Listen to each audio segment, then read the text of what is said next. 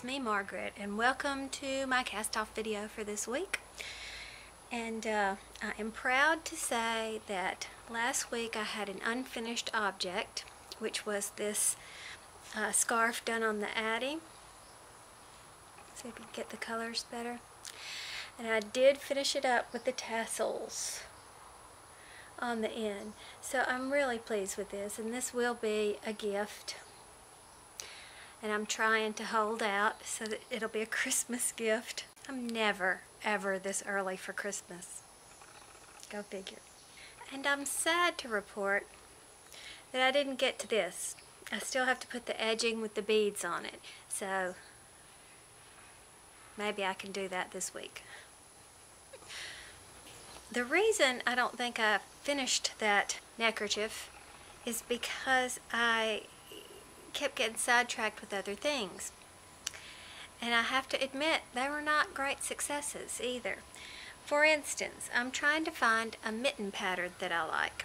And not only does it have to be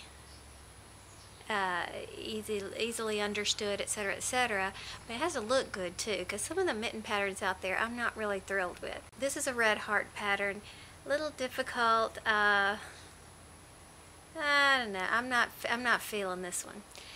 And then this pattern was something I found on someone's blog. Now, it's made from the top down.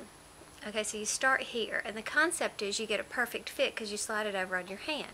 But I was using this very thin yarn, so I'm thinking, okay, let's make this for a little person. So I looked up measurements for what a glove might be for a little person, and I measured this exactly, but that just looks too long, doesn't it? So you do this piece, then you do this piece, and then you kind of tie them together right here, and you continue in the round to finish it. Well, I was not working on the correct side, so that's why you have this different patterning here. But I like this pattern, but I probably need to use some regular size yarn, like number 4 worsted, and try one on my own hand first before I venture into the world of toddlers and whatever. So still working on that. Would love to hear if you have mitten patterns that you like. Again, they have to look right to suit me, not to mention be easy for me to follow. So that's my mitten criteria.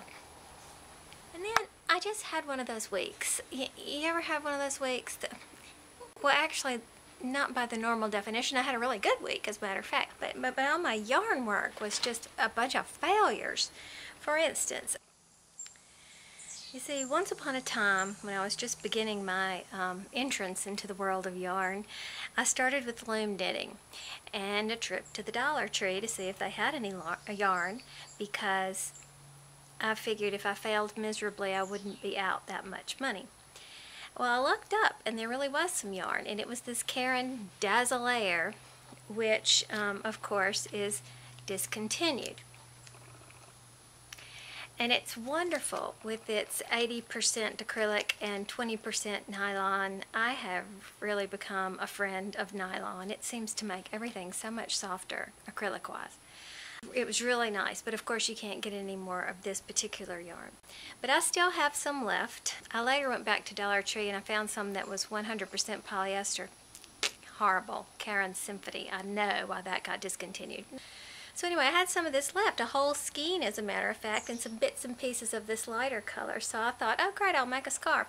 Well, it's not long enough. I mean, it's too, can you see? So it was really a failure. So I'm going to have to take this apart and make a hat out of it or something like that. But not to be undone, because I love working with yarn, and you know, I enjoyed doing this even though it didn't turn out successfully. That's okay. I tried a slip stitch hat like this, totally slip stitches and bulky yarn. Didn't turn out for me. And then I tried another hat that you use a single crochet shallow stitch, and it just didn't work out. It just was not my week for yarn. You know, sometimes it just happens like that. However, on Pinterest, good old Pinterest, I found these knitted birdie hats that were so precious.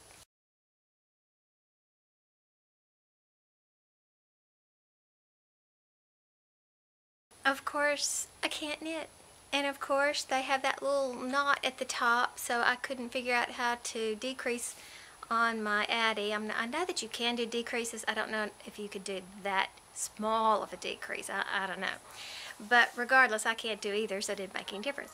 So I said, I need to translate that into crochet. So this is my prototype. Isn't he cute? So he fits a toddler size head. And this is just felt that you put on the top. I don't like the single crochet pattern that I chose here, but I've got another one to try. This one is wrinkly looking. I don't like the way the increases are not smooth. So I've got another one to try. The wings I used from a pattern that I had to make a amigurumi bird. And while I loved the rolled bottom, I usually don't get excited about knitted rolled bottoms, but I loved it on that little bird. I couldn't make the crochet roll properly, the single crochet, so I just did a little rib stitching here for the bottom, and I think he turned out great. Now I had to kind of play with the eyes to figure out what size it was, and I did that with good old scrap paper. I just cut several circles and held it up until I decided what it looked like. But the eyes, if you can see how they're sewn on there, this one, I did this one too tight. It buckles like a flower, but, well, this one's looking like it's buckling too. Regardless, this is my prototype and I'm learning as I go. I wanted to make sure that those stitches were even. So I sewed the button on first, and then I made a template and stuck it on the button to show me where to make the stitches.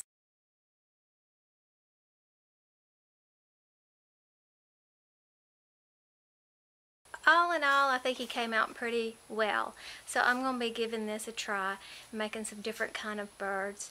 But I thought he was so cute.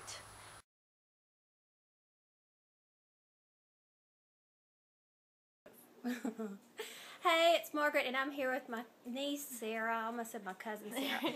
My niece Sarah, and say hi to Olivia. Hey Olivia. Olivia's your age, and she is like a knitter extraordinaire. It's pretty impressive, and I can't even begin to knit. Sarah has just taught herself how to crochet from YouTube. That sounds familiar, doesn't it? And look what she's working on. She's making an Afghan. Yes, I don't even touch Afghans because I can't do it. It is double crochet, front loops only, so it's extremely classic. What yarn is that? I don't know. I bought some. It looks like this. I think that's a red heart, that new red heart that they've got. You know what I'm talking about, with the tweed woven something or other in there. Mm-hmm. So, I'm just so impressed. I didn't even know she was doing that.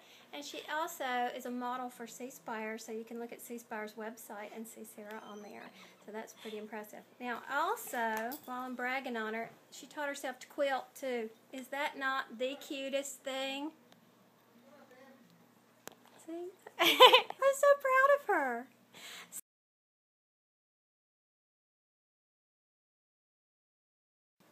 So say hello to your 650 subscribers. Hello everyone. It's so cool to be famous now. Do you remember what YouTube video taught I don't remember. It was just on a whim. I just got it because I was bored one day. And yeah, you just did it. But you don't know who it was. Mm-mm. Sorry. She has to learn the lingo and how to do it. All right, anyway, that's all. Bye. Bye. So that's really all I got for you this week. I plan on finishing up some objects. I need to finish Erin's Grady squares that I made and get those in the mail to her. And you know, I totally screwed up that challenge that she's working on. I had all these hats and I mailed them off before I counted them, weighed them, and did all that stuff. It was just random hats, and I just totally messed up that entire thing. So I'm sorry, Erin, that it looks like I dropped out. I did so inadvertently. I didn't mean to.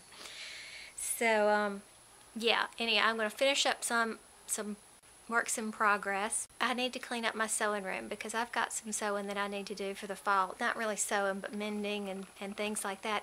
And you can't walk in my study. It's just a wreck. So that's probably going to be what I'm working on next week. So I may or may not have a cast off video. I don't know. We'll go to it. But I'll be looking forward to seeing what everybody else did. Y'all have a great week. Bye.